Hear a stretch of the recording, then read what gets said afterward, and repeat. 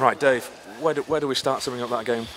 You start with 5th win on the trot. You start with 5 goals away from home and a decent performance. So, as I said, it was a big game for us in terms of points. So we've got 3, and now we move on to Penney on Saturday. And you started off both halves so quickly and so positively.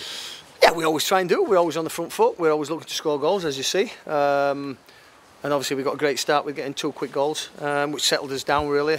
So yeah, obviously delighted to win 5-3. And you got your goals from other players, not John Parkin tonight. Yeah, we just sat on the bench at 3-0, saying 3 up, and John hadn't scored yet. But it's great for Sean. Obviously got a couple. Great for Raul. You know, you want to bring a striker in and get him up and running. So it's done great by closing the keeper down and having a tap in really at the end of it. So yeah, pleased for the Raul. Johnny Byrne obviously gets one and Moki up one. So yeah, it's nice to sort of share around the goals. We've been asking for that, and we've got it today. And the first half scoreline gave you the opportunity, I presume, to take John Parkin off and just rest him at half time. Yeah, well, we didn't really want to take him off. You just felt, I mean, the pitch was heavy. And there's a few there that's got a few strains, and we took him off as a precaution mainly. He's got a bit of a strain, so we took him off. But obviously, mainly as a precaution. Hopefully he'll be okay. But we just iced it. I'd say with Moki, he felt a little bit tight, so we took him off and iced it. But yeah, it was at that position when you're that many up, then you can do it. But we still show how much we need him, show how much we missed him. You expect them though both to be available for Saturday? I would think so. As I said, we took them mainly off for precaution. So touch wood, they'll get it sorted, get the physio, get the treatment, and be ready for Saturday. So Martin, as he walked off the pitch, he spent the whole way shaking his head as he was walking off. I presume he's not delighted with some of the defending at times. It was one of those games where you don't very often see a team make 3 subs at half time. So you can see they weren't happy with what's going. You can see that they've just gone for it second half.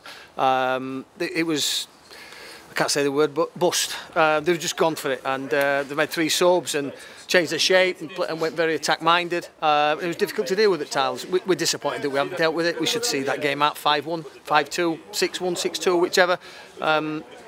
But that's the disappointment that we. You can see they've gone for it, and you know it could have gone either way. It could have ended with 7-1, 8-1 sort of thing. Who would you give man of the match to in a game like that? Because you've scored 5 goals away from home, and we're saying, you know what, Adam Bartlett's pulled off so many great saves. Yeah. He maybe gets man of the match. Does he win you actually the 3 points at the end? I don't know, but I think he's made some. Since he's been here, he's been a great signing. I think he made a terrific save off Boys on Saturday. He's made a couple of good saves. He made another one at Ferriby, early doors off the boy that went through. So, yeah, listen, he gets paid to do it. Obviously, Martin's had him at Darlington before, and it just shows you what a good goalkeeper is. So, yeah, very difficult to sort of pick somebody out. There's a lot of good performances. But collectively, we shouldn't concede 3 here. Were you getting nervous in that final 10 minutes? Were you sort of looking at your watch every now and then thinking... I was thinking it'd be nice to sit on the bench at 5-1 and cruise, and not being worried about what's happening, but listen, they still want that. It's not a 2-1 away hanging on, it's a 5-3. Are we hanging on? Can we do better when we break away and better chances? Does Hamza let that ball run in? And Raul's got 2 goals. Just, I think it got easy, and I think we got a little bit sloppy. At the end and in the second half, and it's very difficult to get you back out of that. But fair play to them now. They've changed the shape. They took 3 subs, as I said, and really gone for it, attack-minded, and had a real good goal. And Simon Heslop coming back in, having not played for a while. The backstory with Simon Heslop, we thought he played really well, especially first half. There's nothing I didn't expect. Sean Newton's both goals, I think, are from Hez's corners.